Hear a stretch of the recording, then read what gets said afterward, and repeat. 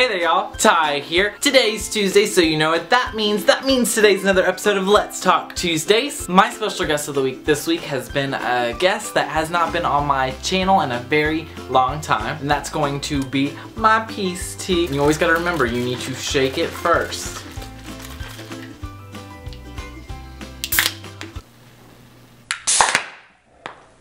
There's like wettage all right there. You can't see it, but it's there.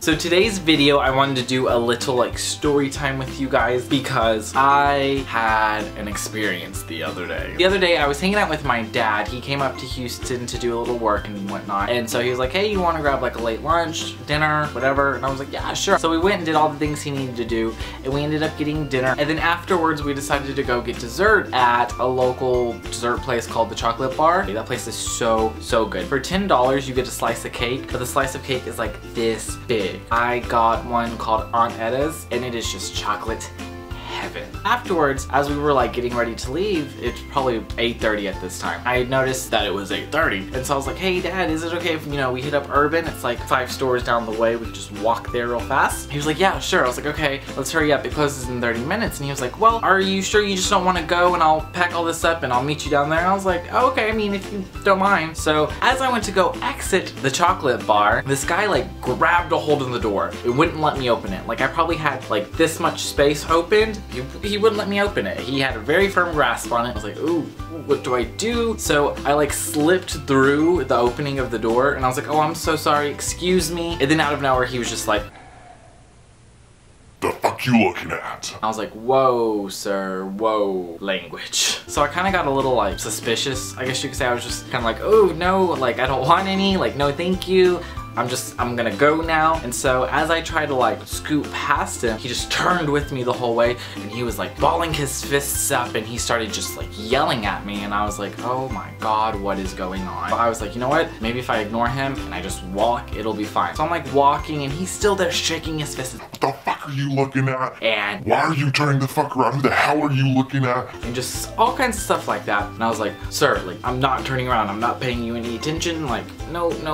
And he was literally like this close to me. Like super scary, because I was like, okay, well, what do I do? Like, what is he gonna do? Does he have a weapon? And so I was like, you know what? I'm just gonna walk a little faster. And I could just feel him and I could hear him because he's literally screaming at the top of his lungs and just mumbling weird things and cussing at me. And I could see him in my peripheral vision, like the windows, the shop windows. I got like 2 stores down, and by that time, like I said, I was walking pretty fast, and he's still like saying like, the fuck are you looking at? Shaking his fist. And at this point I'm like shaking. I'm like, oh my god, he's gonna fight me. Does he have a weapon? Like, what's going to happen? I need to make a quick decision. Should I keep going to Urban, or should I turn back around and go back to the chocolate bar? And in that split second I was like, you know what, I need to turn around. He could attack me. I don't know what's gonna happen. And I don't know if you guys have seen me.